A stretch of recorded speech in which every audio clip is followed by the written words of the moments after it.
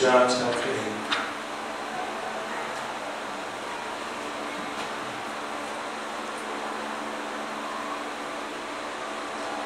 And I'm going to reference some scripture so we can understand what's going on. Because I want you to understand the Bible as clear as possible. I am just been in the Word all day, so I'm kind of fired up. You guys ready? In chapter 8? When you get to chapter 8, say amen. Okay, that worked.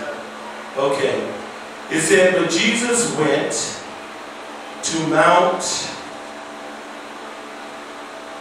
It said, but Jesus went to the Mount of Olives. Now, when Jesus returned, where is he going to return to? The Mount of Olives, okay? Now listen. He says, at dawn he appeared in the temple court. At dawn, meaning the break of day or in the morning, at the temple court, where all the people gathered around him, and he sat down and taught them, okay? Now,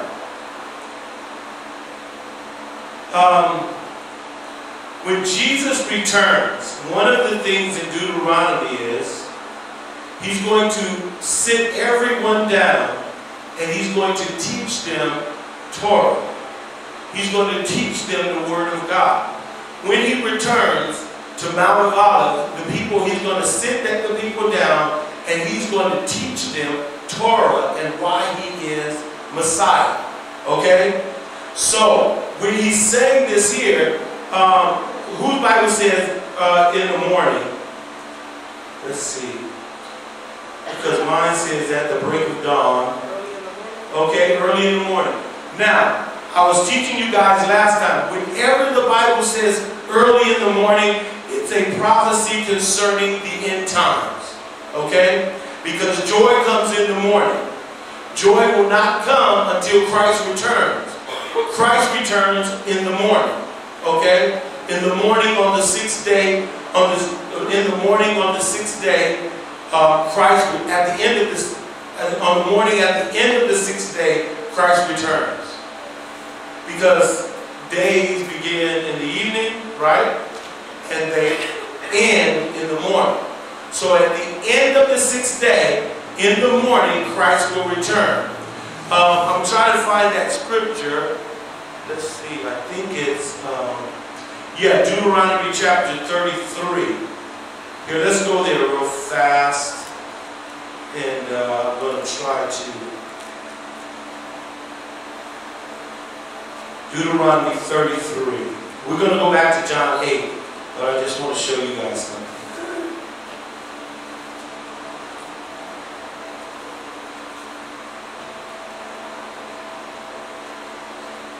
Okay, now, the time that Jesus Christ in chapter 8 is really at the time of tabernacle where everybody is supposed to be rejoicing. It's kind of a funny thing because while everybody's supposed to be rejoicing, these guys are trying to set this woman up to get her killed or stoned for adultery. But in Deuteronomy chapter 33, it says, this is the blessing that Moses, the man of God. Now this is the scripture they read at tabernacle, okay?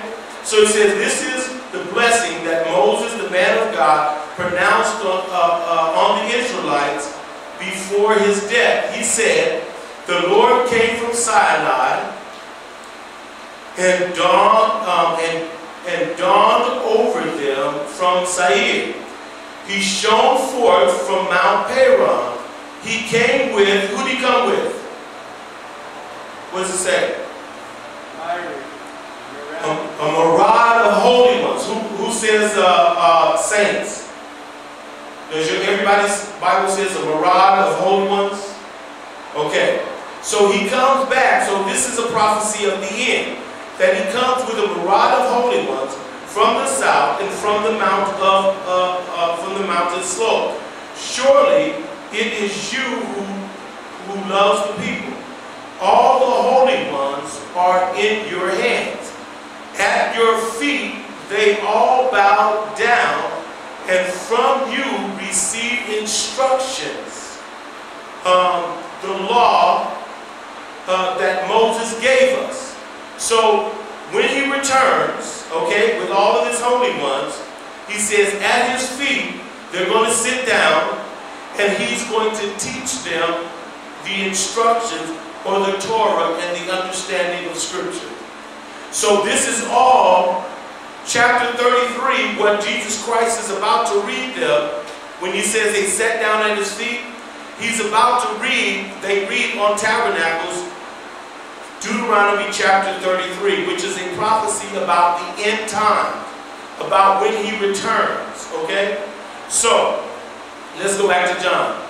You guys stay at John. I'm not going to have you leave John anymore.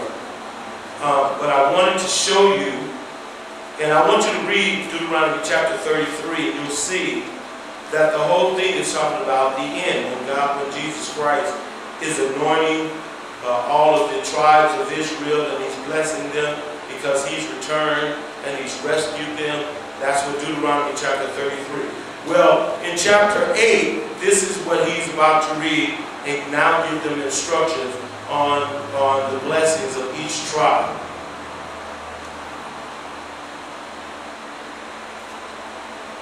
Okay.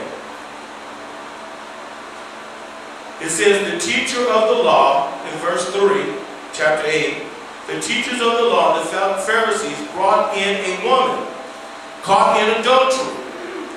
They made her stand before the group and said to Jesus,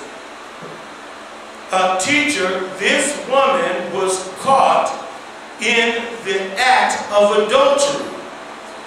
In the law, Moses commanded us to stone such a woman. Now, what do you say? They were using this question as a trap in order to have a basis for accusing him.